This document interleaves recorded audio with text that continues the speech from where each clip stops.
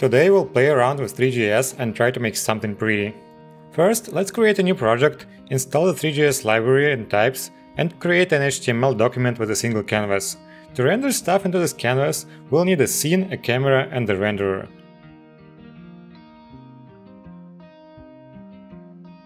Looks great, but let's try to add something.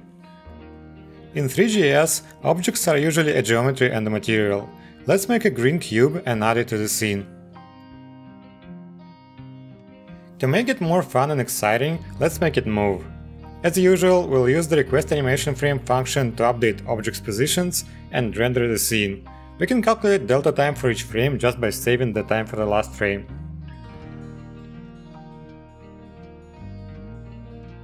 This looks weird. We also need to update the last frame time. Now, let's make it move left and right. I swear, every program and library uses different axes for coordinate systems, but I think for ThreeJs the setup is this one, so we need to move the box by x-axis. And I don't want to move it with a constant speed. I want to do what's called a harmonic motion. Basically, it's when the force that's applied to the object is proportional to how far it is from the origin. So I'll update our cube's speed and position based on the formula. See how smooth the movement is? It's a pretty common movement pattern in nature. For example, that's how springs move, or how pendulums move. That gave me an idea. What if instead of updating the position, we'll update the rotation? And to make it look like it's swinging from the top, we need to move rotation pivot point or origin up. I think there is no built-in way to do this in ThreeJs, so we have options. The first one is to start using matrices to update positions, which is scary. Or go a hacky way and move the mesh up, but then move the geometry down. Guess what I chose? Okay, looks like there is always a typo.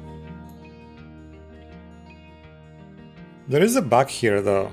It works okay if the updates are frequent, but look what happens if I switch tabs for some time, forcing it to stop calling animation frames and then switch back. Our physics is broken.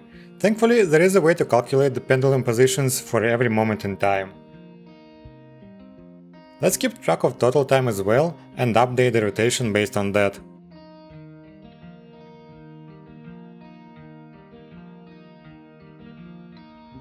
This looks great, though I want it to look more like a pendulum, and that is a string and a ball. And to make the code less horrible, I'll create a separate class for that, so that the pendulum creation and update logic is all in one place.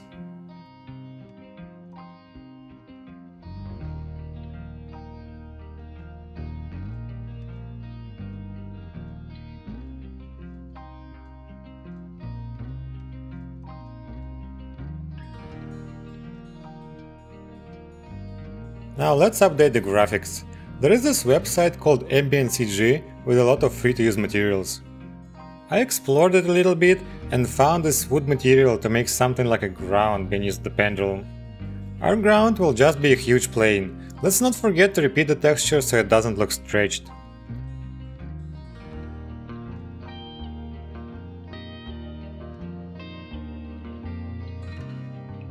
I'm gonna start using mesh standard material instead of mesh basic material, so it's affected by light. And that means we need to create a light. Let's do a couple, an ambient light to highlight the whole scene, and a directional one to make something like a sun.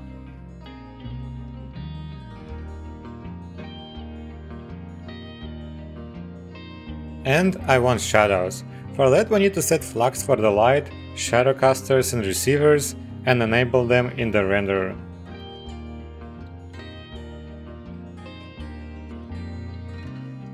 To add some volume to our plane, let's also use a normal map and a roughness map. They usually go along with the color texture as a material bundle.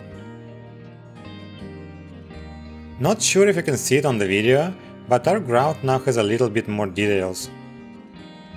I feel like it's a good time to think about different screen sizes. First, I want the canvas to always be full screen. So we'll set its size to Windows size and update it on every resize. With every canvas update, we also need to update the camera and the renderer.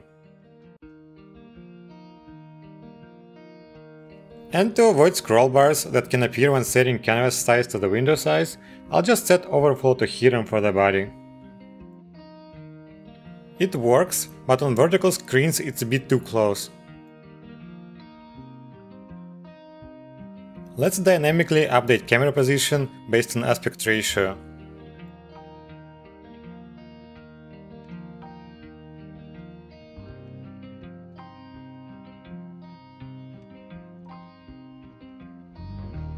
Alright, better. Not perfect, but better.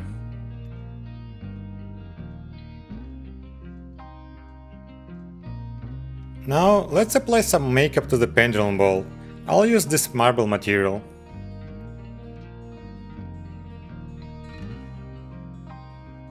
I also think our scene will look better with a bit of fog, so that the line between the ground and the sky is a bit blurry.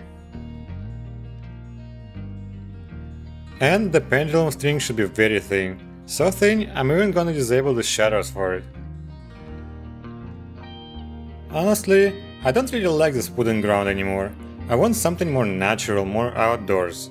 I tried a couple different options, and I like this one the best. I think it looks much better. And for my final trick, I wanna do a couple of things. First, I'll add parameters to the pendulum constructor so we can vary its position and frequency. Then, I'll create 12 of them in a row, but each one is gonna be a bit faster than the other.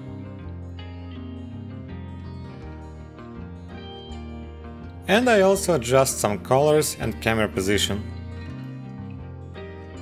Now, let's see what happens.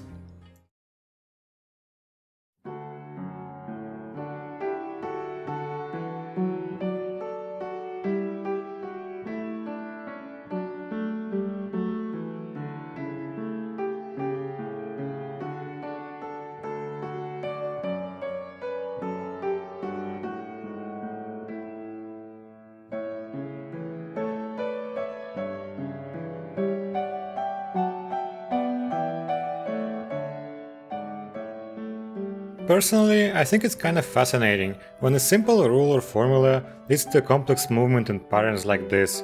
I mean, we spent very little effort, but the result looks pretty nice and even a bit mesmerizing. If you're curious, the full code is on the GitHub, feel free to check it out. I hope you had fun watching this, and thank you. Bye.